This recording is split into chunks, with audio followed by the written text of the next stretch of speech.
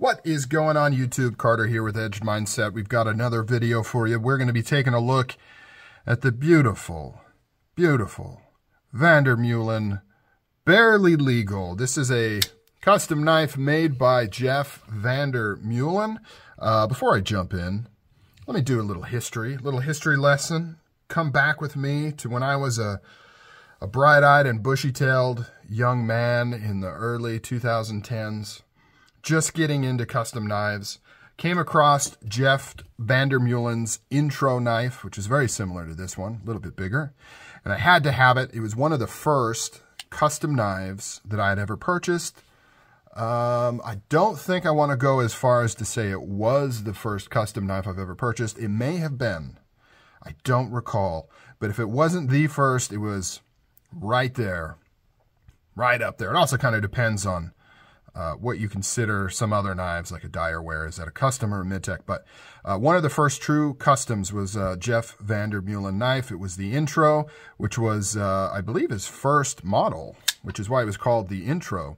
And it was very similar to this. It was a flipper, liner lock, a little bit bigger than this. This is the Barley Legal, and I actually owned a Barley Legal as well, but I sold it. I've got videos out there, or at least a video. No, I know multiple videos talking about those two knives. Now, granted, these are videos that are 9 years old, so they look like they were shot with a potato. Not very good high-quality stuff. Lighting was terrible. Sound was terrible, but they're there nonetheless if you want to check them out. Those were kind of just regular models, right? Hand satin finish, no compound grind, no Damascus. Just, I think it had carbon fiber and titanium bolsters. Pocket clip, very similar. Very cool knives. Sadly, I sold both of those. So I've been attracted to Vandermeulen's designs. Been attracted to his designs for a long time, because he kind of, for me, he would bounce between having a very unique kind of design language, you know, with a lot of cool curves and shapes. As you can see right here, like, it's definitely distinctive, and it's definitely powerful. I don't know, I'm struggling with words a little bit trying to describe this, but it's not obnoxious, right? These are very usable, practical knives. Now, you know, are they the most practical? Is this my top choice for a user knife to throw in your pocket? Probably not.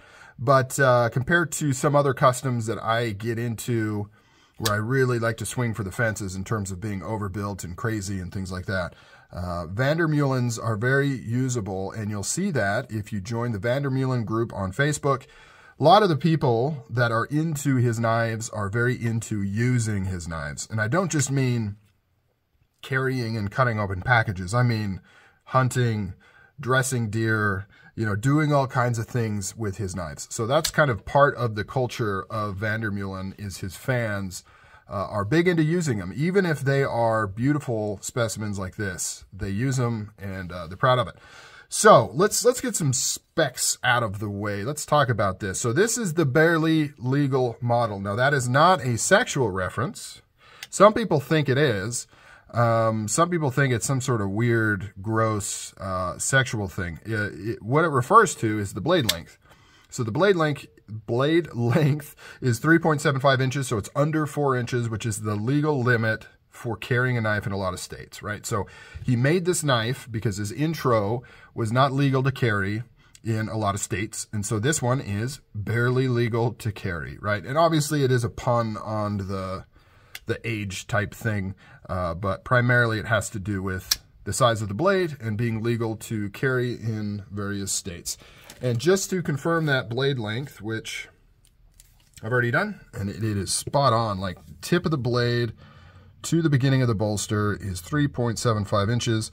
Overall length is about 9 1/4. So good sized knife, not obnoxiously sized. Let's do some size comparisons while we're here. Paramilitary 2. You can see right there, bigger than the Para 2. Doesn't really, I mean, I wouldn't consider that it dwarfs it. It is bigger than a Para 2. Chris Reeves Inkosi, large. Bigger than that as well. In fact, the Inkosi and the Para 2 are very similarly sized. So good sized knife. but not unreasonable. Now it is a thick boy though. So that is something I'll be talking about. It is a thick boy and it does have some weight to it. You can see how much thicker it is than the Para 2, and then way thicker than the Chris Reeve. Way thicker. And the weight is up there, and we'll talk about why that is. Some of the features here. So weight, what is it? Almost 8.8 ounces. So yeah, it is heavy. It's got a lot of material to it. Speaking of material, boom, there's a segue for you. Let's talk about material. CTS-XHP steel. It is compound ground right there. Beautifully done too. Very even on both sides. Got a nice swedge here. I like the upswept tip. Oh, with the clip taken out here. Oh, so nice. Hollow ground on the flats. Nice and thin behind this edge. It is razor sharp. Flat ground on the front here for more heavy duty work that you're gonna do. Stronger tip, won't chip, won't roll as easily. Thicker behind the edge. Also won't slice as easily. But down here is where you do all your slicing work. Nice and thin, very good. Very, very good for cutting, yes indeed. The flats are hand satin finished, and then you have a high grit finish on the grinds. And this thing, man, it is like such a smudge factory. It is something else. Beautiful blade, flipper design. You can see Vandermeulen's logo right there. Simple, classy V, absolutely love it. Got some really good aggressive jimping here. Not too grippy, but definitely usable. Everything is nicely done and finished. Satin finish, hand sand satin finish on the spine there. Beautiful blade shape. Just really like it. The original Barley Legal that I owned was not compound ground, and I definitely prefer the compound grind on this. It looks stunning. Bolsters, yes. MokuTi, front and back. The non-show side is a little bit stronger on the MokuTi. You got a little bit cooler of a pattern there than on this side, in my opinion. It's also a little bit brighter, a little bit more colorful. Not sure why he chose this Damascus. Maybe he probably, I know why, because he cut the Damascus before he anodized it and you couldn't really see the pattern, that's why. Just to answer my own question. Don't you love it when you do that, when you answer your own question?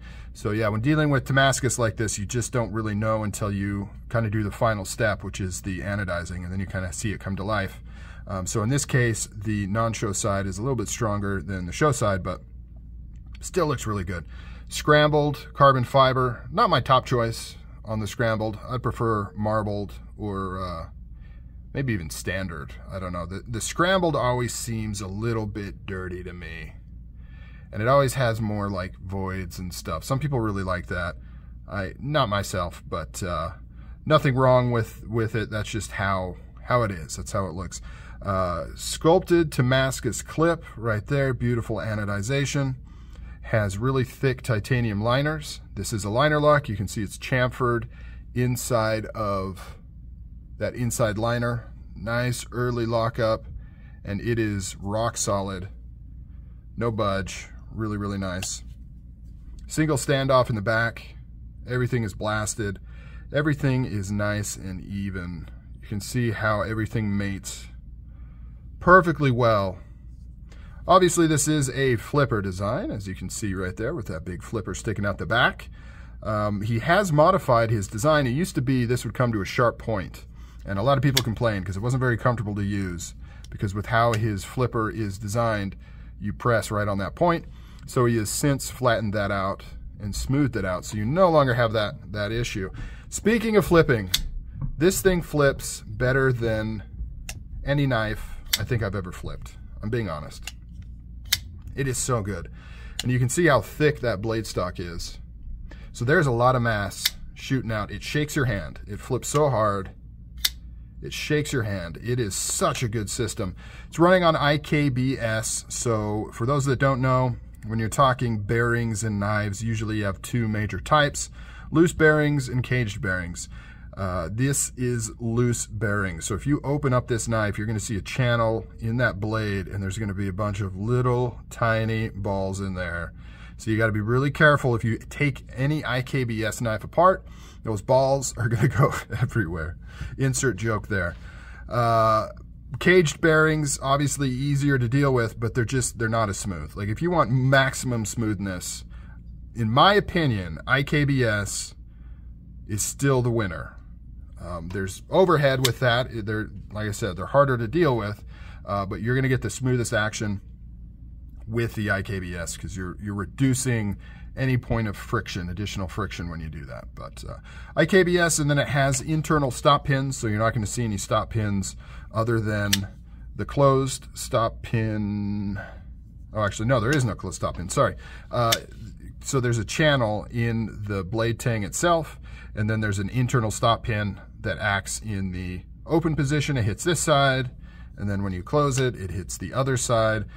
So you're not going to see any stop pins anywhere in this construction. Very clean, open construction, single pillar, very beautiful overall design. Really like this one. Flips like a monster. Nice mid-dressed, right? It's not got the Damascus on it, but it does have MokuTi all over the place. Really nice knife. This is the Vandermeulen Barley Legal mid-dress edition.